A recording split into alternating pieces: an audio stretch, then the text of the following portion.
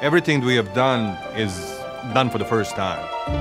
There was no existing design that even came close. New battery, it's new electronics, new fixation, new way to deliver. To be able to do this in such a relatively short period of time was amazing.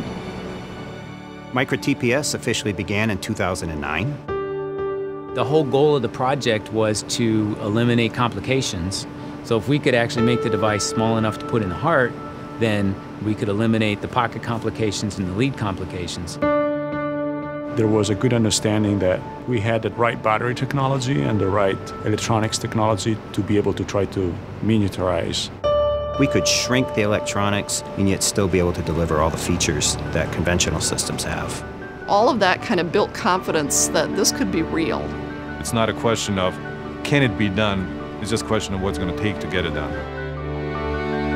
Micra has been tested far more than any other product that I'm aware of. Everything bench test-wise was more or less developed from scratch. The Micra fixation is actually the most novel component of the device. Very early in the design process, we said, this thing cannot dislodge.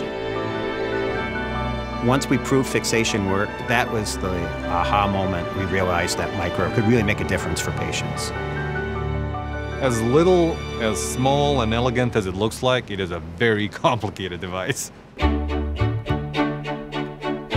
You can describe Micra, but until you see the actual impact on a patient or the way the physicians and patients react, it's really difficult to appreciate the real power behind this innovation. Their expression was just of awe on, wow, how did you do this?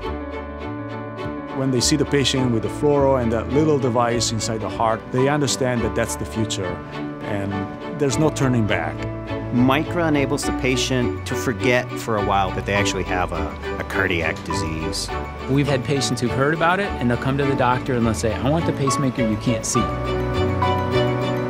I've been privileged to be at these implants, and to actually see this come to life and make a difference for a patient is incredible. It's the best.